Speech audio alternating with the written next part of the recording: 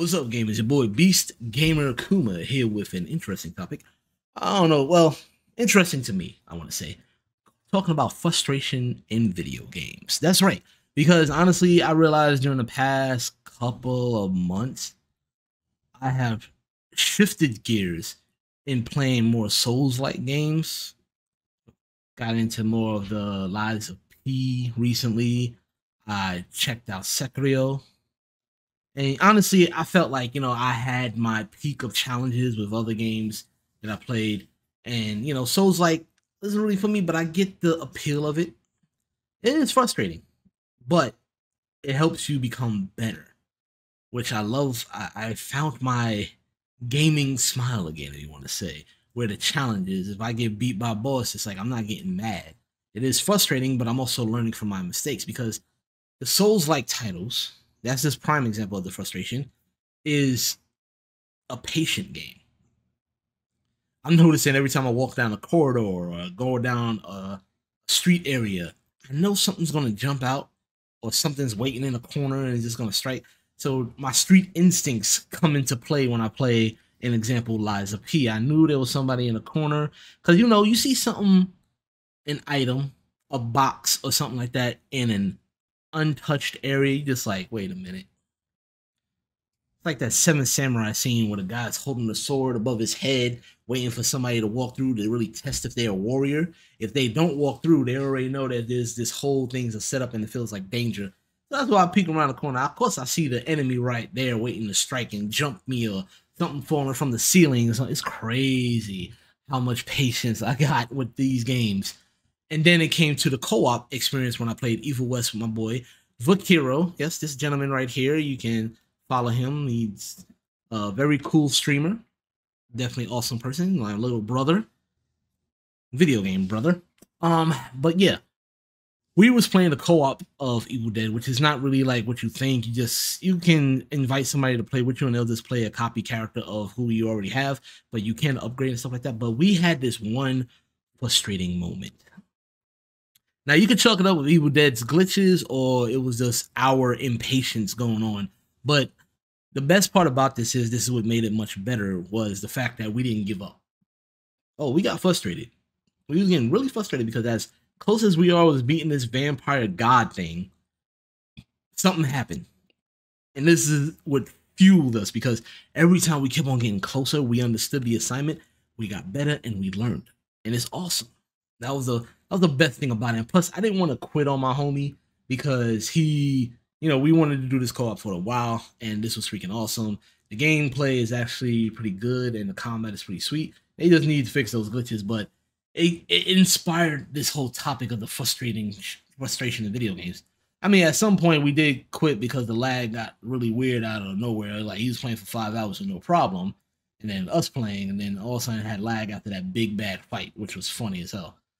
But frustration doesn't always have to be bad. Yes, you can step away, you can walk away, you can just chill out for a little bit, assess the situation, and then get back into it. And yeah, that's why I have a better respect for the Souls titles. Souls titles and Souls-like experiences. As a PS1, and I'm about to get into Lords of the Fallen just to check that out. To see how that is. And then you got the roguelites, which my cousin, Trickster, is into. And I even started getting that because I just got into the playtest for Hades 2. Granted, I never played Hades 1, but yeah, this got me peaking. I'm about to go back and play Hades 1 again because it's actually fun understanding, experimenting, and breaking down what you have to do to get better at the game. Now, there's some people that make their own challenges in their games by, they want that, like my friend Lexi, she's going through a level 1 challenge for Lies of P. I'm not like that. I try to get as powerful as possible so I could. That's my fun. I'll go in there like a freaking demigod, just smacking around people. And that's what I did in Lies of P. I grind enough where I was able to take on bosses a little bit better. Because honestly, the bosses wasn't that challenging. It was everything around the bosses, the sub-bosses, the creatures, new creatures that are coming in doing some god. And I hate decay. I hate the decay poisoning. It's so freaking annoying. Even though you get elements, I get that. But it forces you to really use those elements. And oh my god, it's so frustrating at times. But yeah, I dig on the frustration and I dig on the learning from being frustrated, and it makes gaming a lot better right now. I'm about to dive into something real quick. Ah, so good. I just want to get that off my chest. It's just a straight up vloggy. I just want to hear your experience. What game that made you a better gamer? That is the question. I mean, I've been gaming for years right now. Been gaming for years.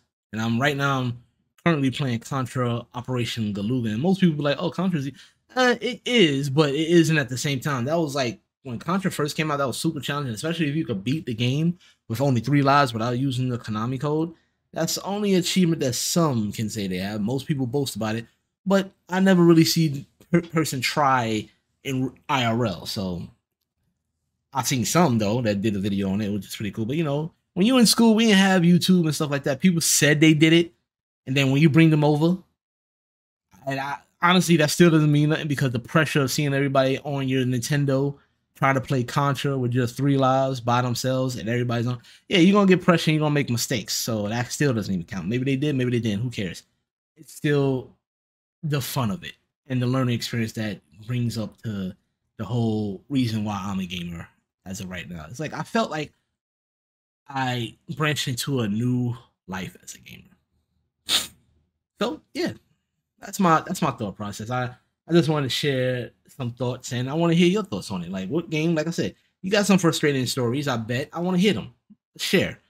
What game got you that frustrated, but you still stuck with it and got better because of it? Share in the comments below. And also hit that like and subscribe button. It's actually pretty nice. I also have a Patreon you can check out for free members. Don't worry about paying. You can just join. I do news, reviews, and other vlogs and stuff like that, especially this one that's going to be up on there. So I thank you all for the support. We up at 1424 subscribers. That's pretty dope. That is pretty dope. But yeah, let me hear your thoughts. Other than that, great day. And as always, beast out.